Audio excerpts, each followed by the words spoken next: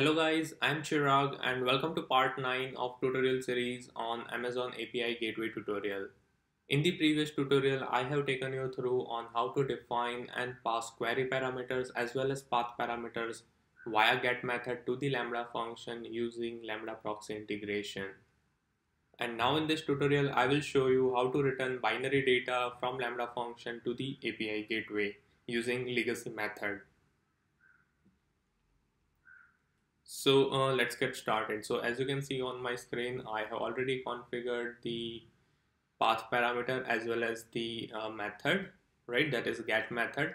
So you can treat this as the continuation of the part 7 of this tutorial series because in the previous tutorial we have implemented Lambda proxy integration, right? So but now in this tutorial we will move ahead with the legacy method and not with the proxy integration, right? So I will cover how to return binary data from Lambda function using proxy integration in the next tutorial, right? So you can treat this as the continuation of the part 7 of this tutorial series. So before we move on, I will quickly take you through the setup that we had. So within method request, we had configured request validator to validate query string parameters and headers. And then we had defined URL query string parameters as file and we had marked it as required. Right, apart from that, within integration request, so make sure the use Lambda proxy integration checkbox is not checked, right, because we are not using Lambda proxy integration over here, right? And then we had configured mapping templates as when there are no templates defined, right? And then we had added applications/JSON and we had generated this template. Right, so this was the setup that we had in the part 7 of this tutorial series, and we will move on with the same setup.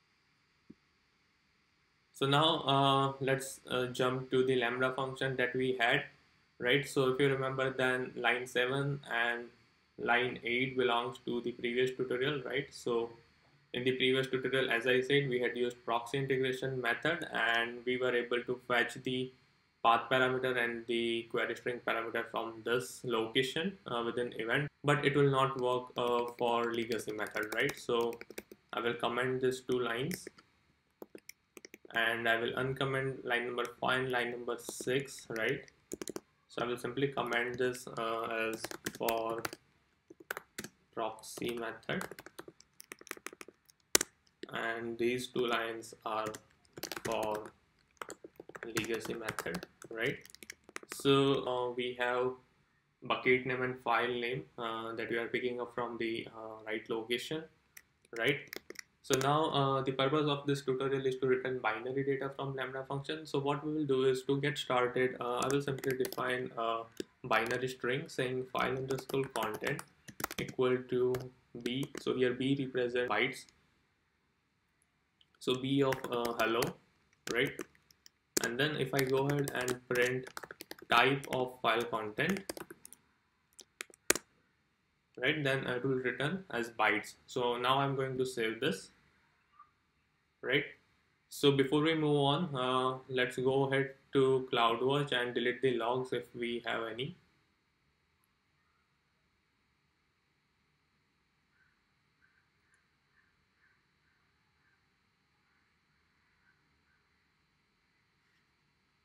So I will delete these logs. Now safer side, I will redeploy this API endpoint. So click on actions, say deploy API, select the stage and say deploy. Now let's jump to the Postman and try to reinvoke this API endpoint. And it ran successfully, right? So let's go ahead to CloudWatch logs and check the type that we have printed, right?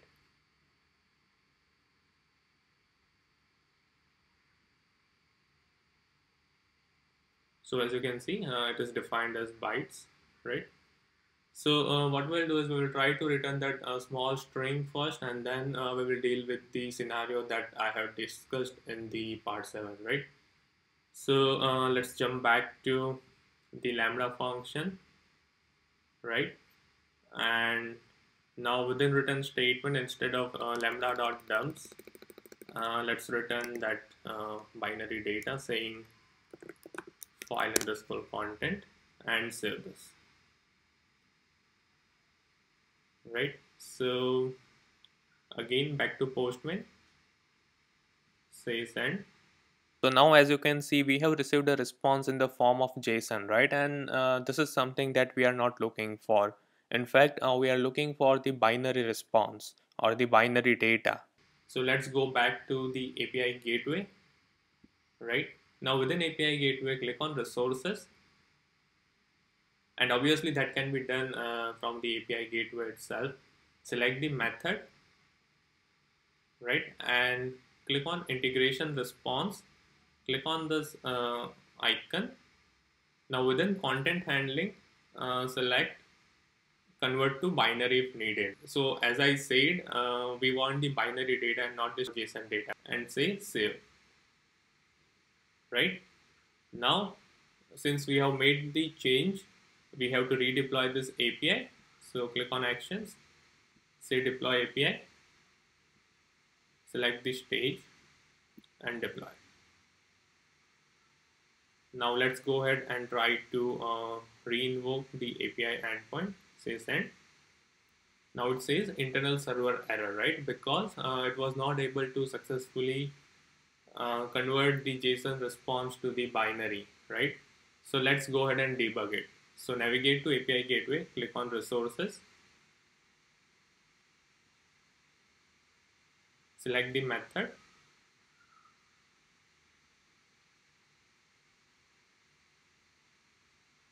and click on test. Now here we will pass the path parameter. We'll say upload API tutorial and the query string saying file equal to content.pdf, right? And say test. Now it says internal server error. Why? So let's have a look. So endpoint response before transformation is this, and execution failed due to configuration error, unable to base 64 decode the body, right? So the API gateway or the API was expecting the base 64 encoded data, right? Or base 64 encoded response. But what we are passing is the JSON response, right? So we have to encode this into base 64, right? So here we cannot pass on the JSON. Instead of that, let's comment this out and we will say return. So we have to import that package first. So say import base 64 and say return base 64.b64 encode parenthesis file content, right? Now say save this Lambda function. Now we have made change in the Lambda function, so we don't need to redeploy the API gateway, right? So we can simply go ahead to the Postman and invoke this API endpoint. Now it returned hello and it refers as content type application slash octets hyphen stream, right? So the API endpoint invocation was successful and we was able to fetch the data or get the response successfully, right? But this is not that we are looking for. So now coming back to the scenario that I had discussed in part 7, which was that end client want to access a file residing within S3 bucket using get method, and the client will pass the bucket name as well as the file name that he or she wants to access or download, right? So here we are not able to save the response that we are getting in the form of file, right? Instead we are getting streaming data, right? So now let's comment this line number 9 and line number 10, right? And try to fetch the file from the S3 bucket. So for example, I have this S3 bucket saying upload API tutorial and I want to access this file that is content.pdf, right? Using API gateway endpoint. So what I will do is I have to first import Boto3.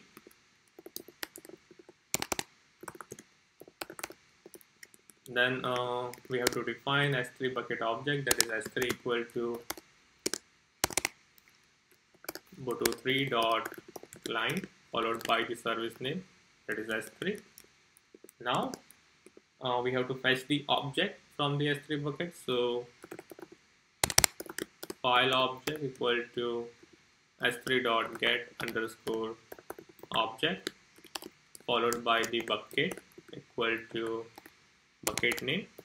So that is something that we will get from the path parameter, followed by key, that is file name, that is again we are passing it as query string, right? And then finally we are going to read the body or read the file content. So I will say file underscore content equal to file object of body dot read, right? And I will save this Lambda function. So now we have the file content within file underscore content variable, and then what we are doing on line 26 is we are encoding it and passing it to the API gateway. And then what API gateway will do, it will convert it to binary and it will return the response, right? So no need to redeploy this API since we had only made changes in the Lambda function. So go back to Postman and say send. Now it will take some time since it's going to fetch the file and read the content and then it will return it, right? So now again we have this response, it's the PDF file that it returned, right? Now if I look at the headers, it says application slash octet stream, right? But as I said, I want to save this file, right? And I don't want to see this response because I can't interpret it, right? So for that we have to make one more change within API gateway. So let's see. So navigate to API gateway, click on method execution. Now click on method response. Now here click on this arrow mark and here add a header saying content type. Click on this tick mark, edit this content type saying application slash PDF. Click on this tick mark, right? Now go back. Now click on integration response. Within integration response, click on this. Now click on header mappings. So now here you will be able to see content type. So by default, you will not be able to see anything over here until and unless you go ahead and add within method response saying content type, right? So whichever headers you will add here, it will reflect back into the integration response, right? So in order to make any change within integration response, you have to first make changes in the method response, right? So now within content type, click on this pencil icon and here within single quote say application slash PDF single quote and save this. Right, so now since we have made changes within API gateway, we have to redeploy this API. So click on actions, say deploy API, select the deployment stage version 1 and say deploy.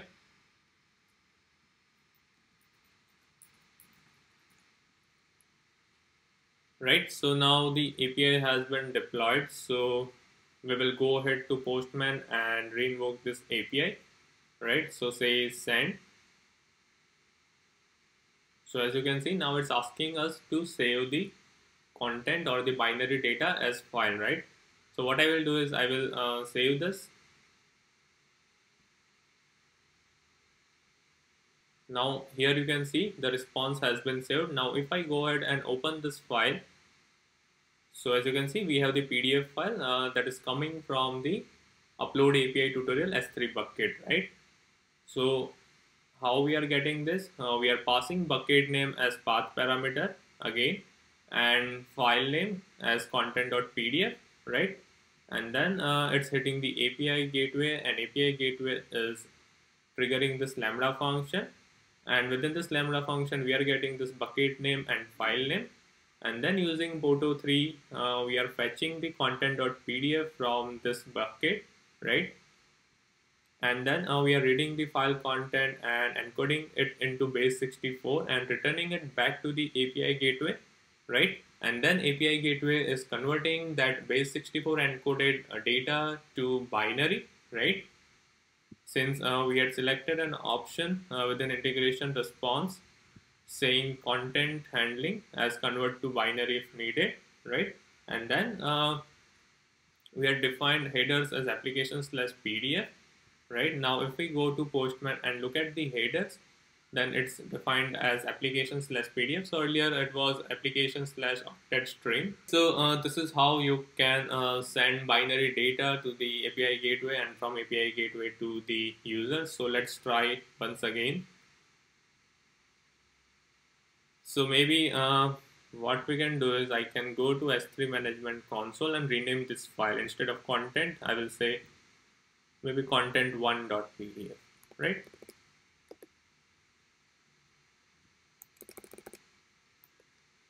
And save this.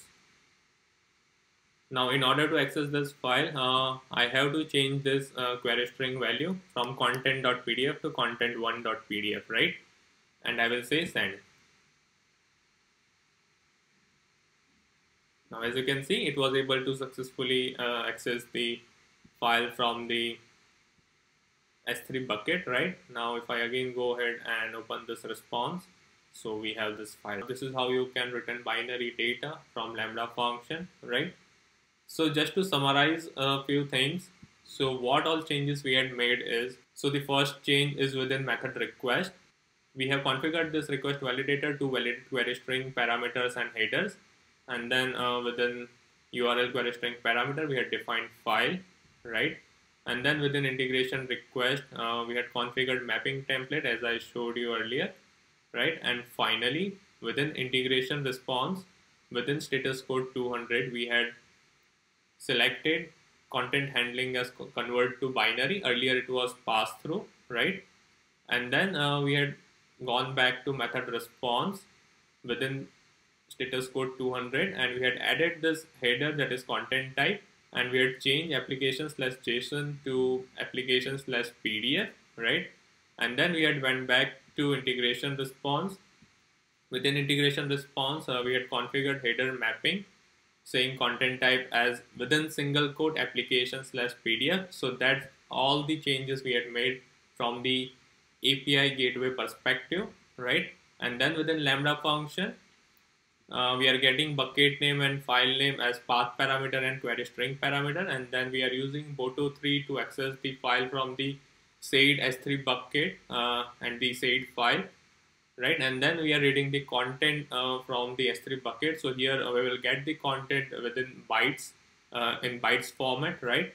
And then we are finally converting that bytes data to base64 encoded data, and then we are returning it back to the API gateway. Then it's converting it to binary and sending back to Postman.